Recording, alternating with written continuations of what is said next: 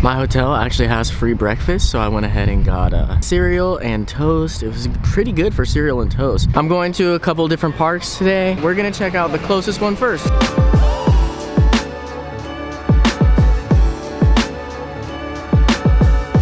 I've just found this beautiful place down here to walk by this little stream. Let's go down there because it looks like it will take us to the park.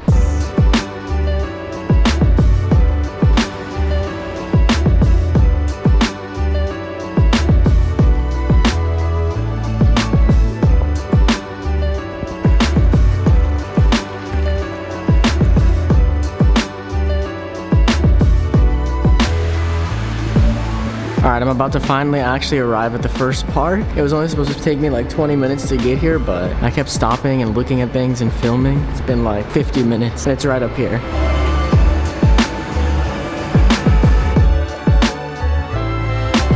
Looks like there's gonna be a big pond and a fountain. This is the Yeonji Park. I don't know what this part says.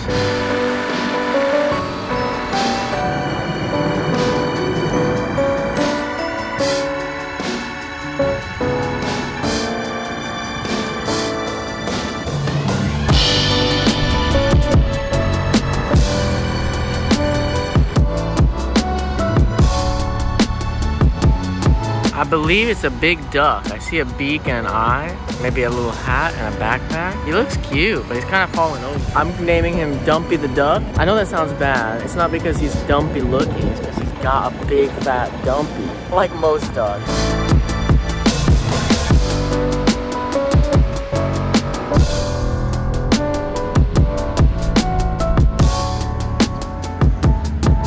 Alright, we reached the end of this park, so let's head on to the next one. The Gimhae History Museum, which unfortunately is closed today. So we'll just have to walk right past that one.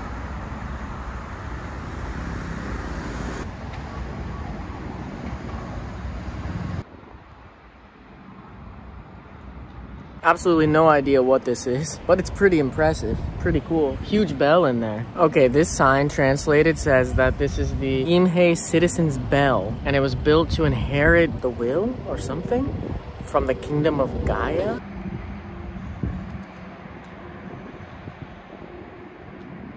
Looks like there's a bunch of tombs around here.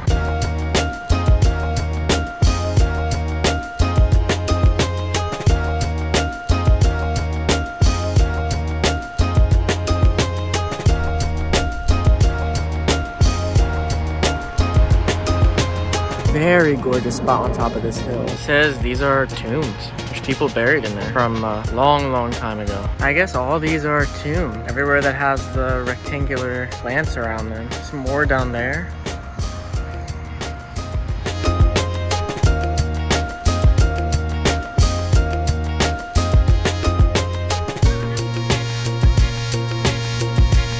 Wow, this sign here says that these were buried in the 4th century. That's the year 300 to 400. That is old.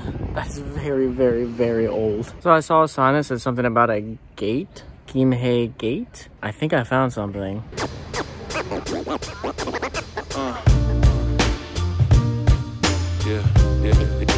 So the sign says that this one's the north gate of the wall of Gimhae. The wall was built in the 1400s, long time ago, but not much remains of it. Thing is, like, it's just got random chairs in front of it. There's just a bunch of cars parked out in front of it. It's not really like being set aside as like cool tourist attraction. There's just a bunch of crap around it.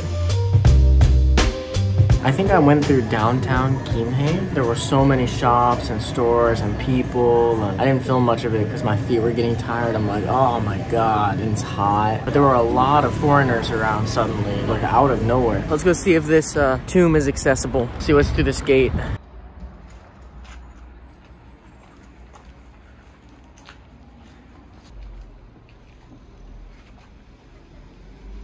It looks like this dude was from 42 AD. That is almost 2,000 years old. That's old.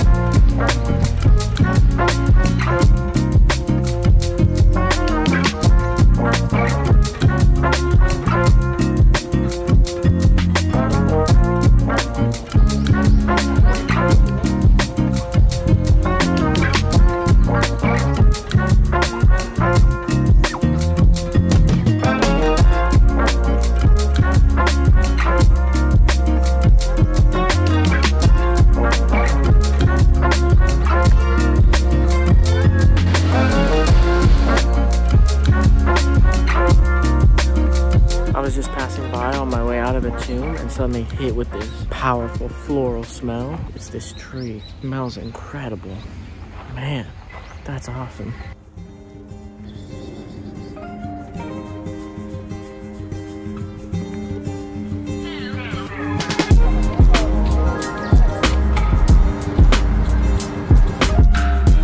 Just sat down here to rest my feet, and right in front of me, I didn't notice it until I sat down. Beware of snakes sign. We're back in snake area.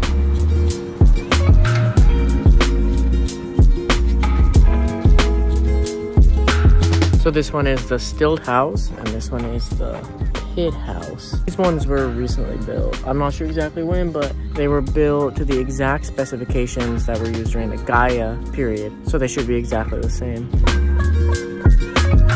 That's a big boy. This park is cool. There's a lot to see here, and I definitely haven't seen it all. I'm just exhausted, man. I just rode across a country. I mean, it's been a long time. I started that on the 3rd. It's the 23rd. It's been 20 days since I started cycling and cycled almost every day. My body is tired. I think I'm gonna go ahead. I'm gonna go to the nearest train station, check out their station, see if it's any different than Daegu and Seoul, and then head back to the room, eat my chicken, take a bath, and relax. I don't know yet if it's all over Busan or just here in Gimhae. The stations seem to be above ground. They're not a subway. 열차 내에 있는 출입문 비상 열림 장치와 비상 정지 버튼은 비상 시에만 취급해 주시기 바랍니다.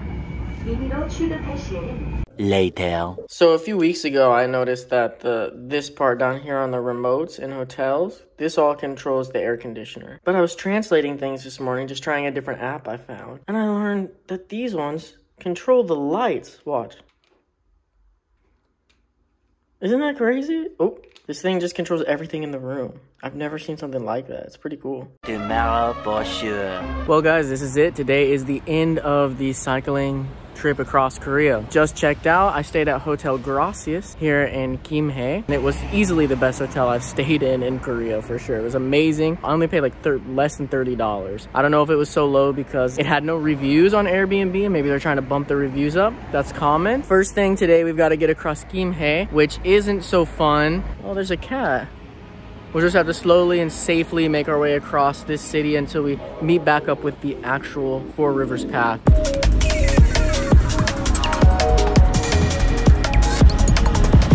I'm currently cycling on the path that I walked yesterday to get to the park. It is so freaking easy. There's no crosswalks, there's no crazy bumps. I wish I would have cycled this when I came into the city.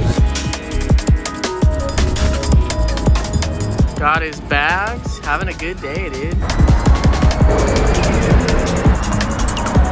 Don't know what this stone is. The name of whatever this place is, probably. We're almost there, guys. I mean, back to the path. We're through pretty much the worst of it. There's one more bad section, but I think I saw a way to avoid it last time. This has not been that bad.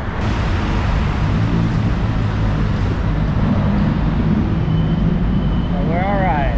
I'm almost positive this road right here will just take me by the worst part. Yeah, look how long it is. If I had to turn around and go back, oh well. Let's try it.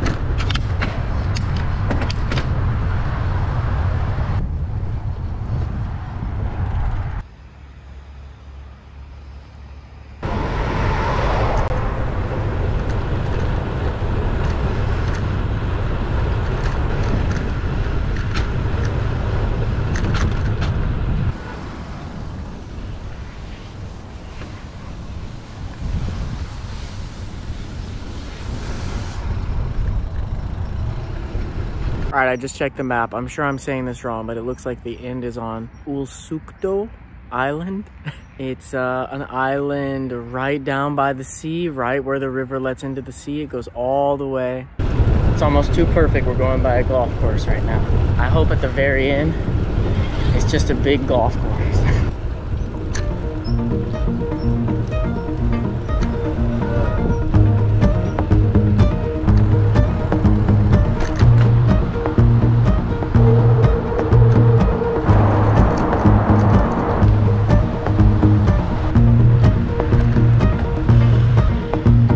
Dude, the area I've been cycling all this time where there's all these trees surrounding the path and like where I just was. Something about the way the road is built there, I couldn't get any speed. I kept thinking like, are my tires flat or something? And checking, like, no, it's fine.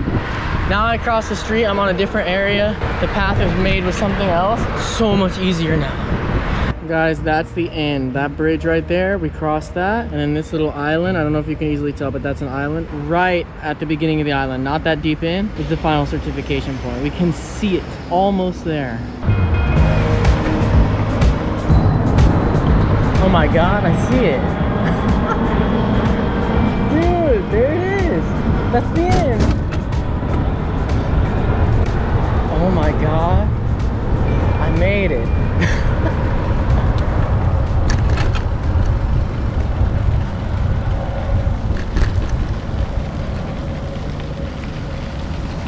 There's a certification center. Oh, that's insane. There's the gate, we just came through it. There's nobody here. Thought there could be some other people finishing. Just me. Here's the certification center. Last one, let's do it. There it is, the last stamp right there. Incredible, absolutely incredible. Guys, this is crazy. This is honestly something that even a year ago, I couldn't have imagined myself doing. I cycled across an entire country. It might be a small country, but I did it. I did it the way I wanted to do it. I could have done it a lot faster, but I did it slow. I took my time, I saw a lot, and I took you guys along with me. I really hope you enjoyed the journey. This has been absolutely incredible. Welcome to Busan. I have to let it out. It feels crazy. I didn't know what it would feel like when I reached the end, but it's good. It would be more fun if there were other people with you. If you don't do it alone, I think you can all kind of celebrate together, but being able to talk to you guys about it, I can let it out. So it feels really, really good. I'm gonna look around here a little bit and then track to the Airbnb. It's not that far away, I don't think. I still have an hour and a half, and then she said I could check in. I'm sure I'll arrive right around there or a little bit after that.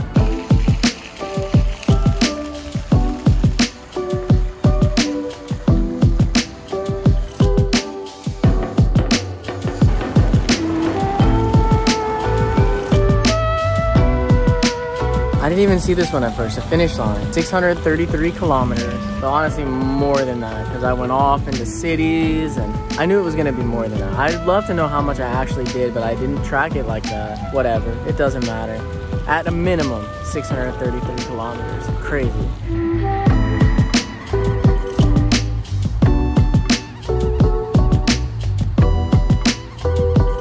Okay, this has been awesome, but we gotta move on. I'm trying to track the Airbnb now. She gave me tons of directions. She's I think a really good host, but she thinks I'm coming on the subway. She didn't give me the exact address. She gave me like, here's the subway line, and she sent pictures and everything, like walk here, turn here, go here, which is great, but I'd rather just track the address. I'm gonna track that subway station for now, but I think it's more out of the way than where I actually need to go. Worst comes to worst, I just end up at the station and then follow the pictures she sent, but she's normally really responsive, so let's see. A few inches later. Guys, it's actually pretty nice. It's not bad at all. Reminds me a lot of my one in Incheon, but with more space and not on the ground. That's really nice. And the bathroom. Pretty good. I mean, it's totally fine. Not bad. Oh, there's the shower. Yeah. Okay, I want to show you guys something absolutely amazing. If you've never been to Korea, you're not going to think this is amazing, but it is amazing. The hardest thing about being an American, who admittedly America could definitely do way better with recycling, is separating trash in Korea. I'm actually pretty used to it now after being here for a month. But when you first come to Korea, it's actually a little confusing and hard to figure out, especially considering everything's written in Korean. Look what this host has done. They have these in English, so you know exactly where to put things, and a food waste bucket as well, which I'm gonna probably leave my food waste in the freezer so it doesn't start to stink, but on the last day I can put it in there. And then, so nice, so simple, so easy.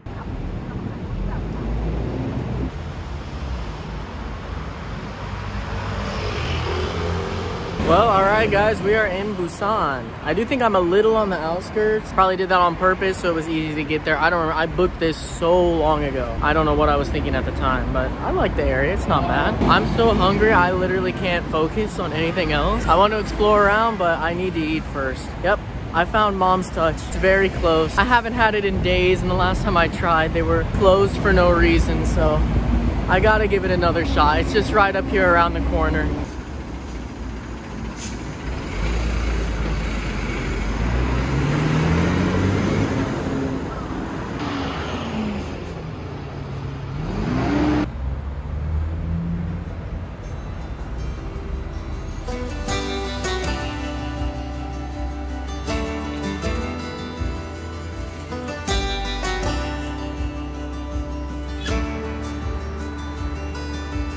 Just looking out the window, I noticed it's looking pretty nice. I had a pretty long nap, feel a lot better, and I woke up to see golden hour starting out there. I did do a lot of research as well. I screenshot a lot of stuff. In the morning when I'm more awake, I'll put together a proper plan and head out early. I'm just really tired. I really expected actually that I would go out this afternoon and do stuff. Like, oh, I'm gonna have plenty of time, my first day in Busan. But yeah, I'm probably gonna sleep early tonight, get a lot of rest, and then hit it hard for the next few days before heading to Japan. For now, I'm just gonna enjoy this view from the window, however. Just take it in. There's no reason that every moment needs to be something crazy. Sometimes it can just be a calm, beautiful view of sunset over the buildings. Thank you guys for watching.